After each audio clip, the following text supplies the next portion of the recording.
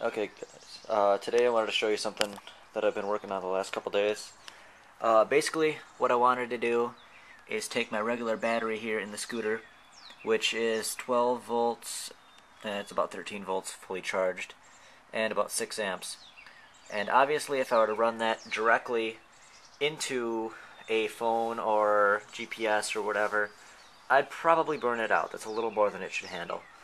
So, what I did is I took these cables, just put some little ends on them so I could screw them right into the battery terminals.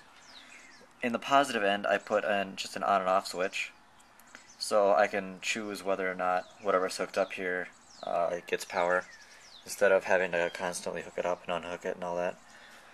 All the way down here, I have a 5 volt voltage regulator on this little circuit board here.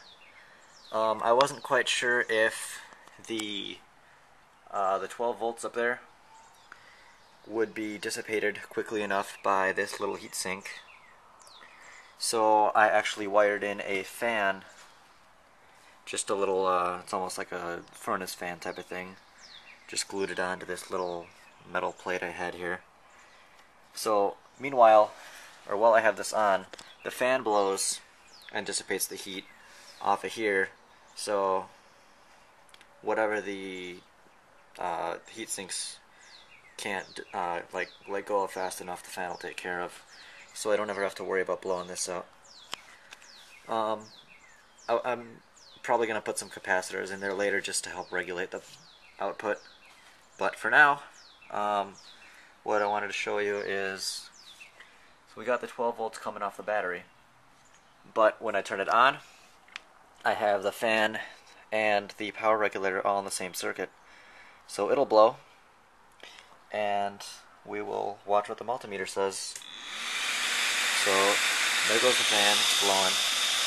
You can't see it on a video, but I'll hold this up, you can see it blowing a little bit.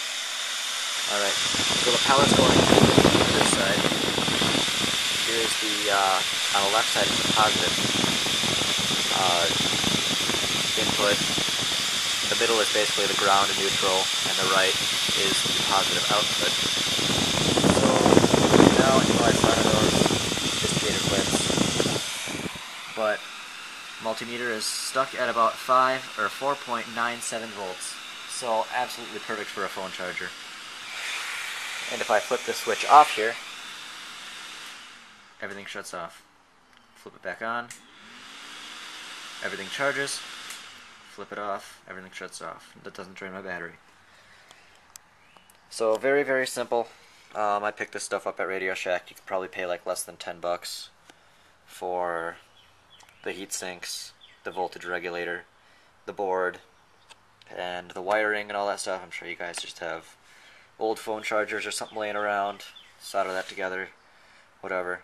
But this fan I actually picked up separately. I already had this.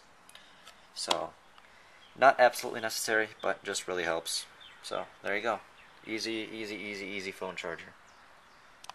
And with this, if I ever sell this or want to ride something else, all I have to do is unscrew these two, pop it in something else, boom, instant charging harness for anything I want to use it for.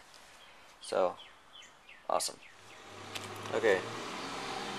Tagged on from the previous video, I just want to show you that this is actually functional.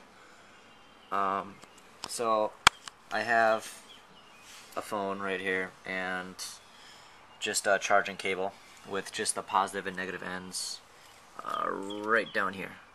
They're just plugged in with gator clips right down there. I took the leads directly off the multimeter and just put them right on there. So when I flip this on, when I flip the switch up here, this fan will turn on, and this will drop the voltage and the amperage down to actually be able to charge this